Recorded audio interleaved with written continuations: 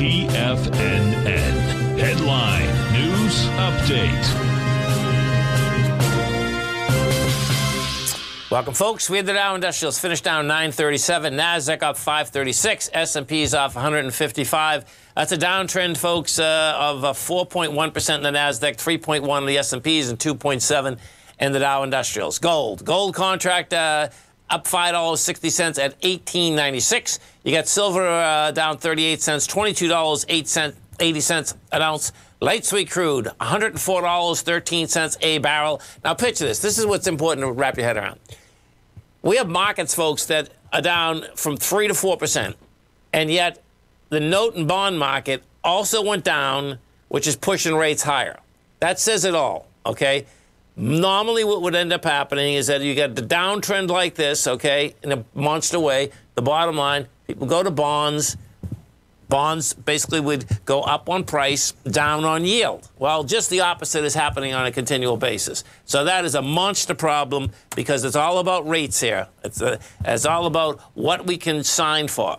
The 10-year right now is ready to break 3% next week. We're at 2.904. We hit 2.936 today. Wow. Yeah, you're talking about a big number. That's really high. It's a big number. Interest rates. Interest rates. King dollar. King dollar right now is down 446 ticks, trading 103.178. Euro's at 105. Yen's at 129. The British pound is at 125. What also happened out here today, folks, is that the probability that in May, so all the Fed governors cannot talk now until the Fed meeting. That's how this works, okay? They're muzzled until the Fed meeting. And what ends up happening is that the Fed meeting is going to be on the, I believe, the 9th and 10th. No, 4th. Okay, so this is this coming week. Okay, wow. It's a 2-day meeting. They can't talk until May 4th, meaning, you know, to the public.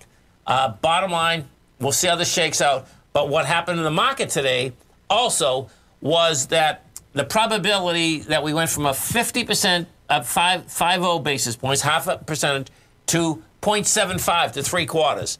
The probability went up today. Wow. So people trade on this, okay? So now the market is saying that they're going to go at a 0.75. And, you know, bottom line, we'll see where it shakes out. Have a great weekend, folks. Have a safe weekend. Come back and visit Tommy Monday morning, 9 o'clock. Great show. Have a great one. Have a safe one.